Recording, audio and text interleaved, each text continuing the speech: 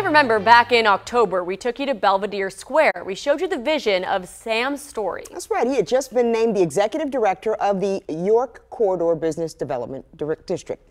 WMAR 2 News' Ashley McDowell takes us back to see what improvements have been made and what's to come. It's a popular spot to shop, grab coffee, a drink after work, or a bite to eat.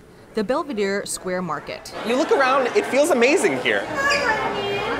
It's wonderful to come and have lunch. I'm here almost every day, walking the corridor, eating lunch at Belvedere Square. A bright look.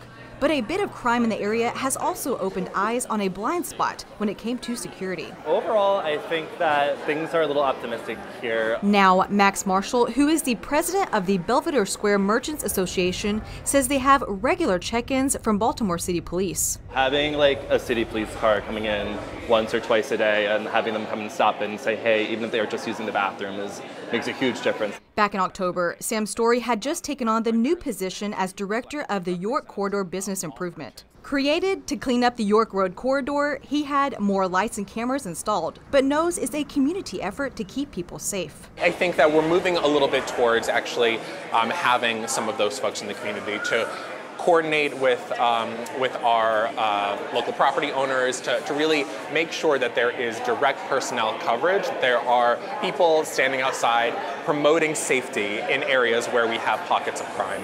Inside Belvedere Square, once vacant spaces are filling up. It's been great this year seeing some new places move in.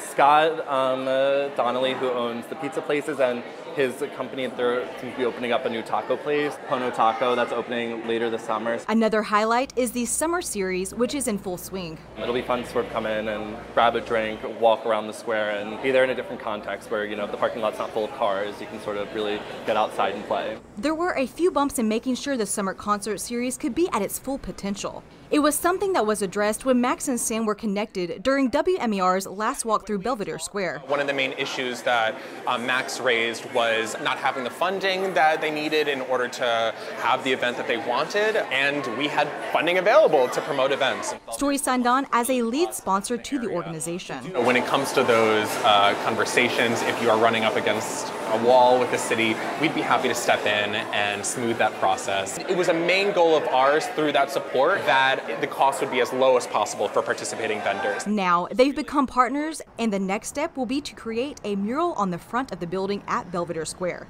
A design that celebrates Baltimore, expected to be completed by the end of the summer. In Baltimore, Ashley McDowell, WMAR 2 News.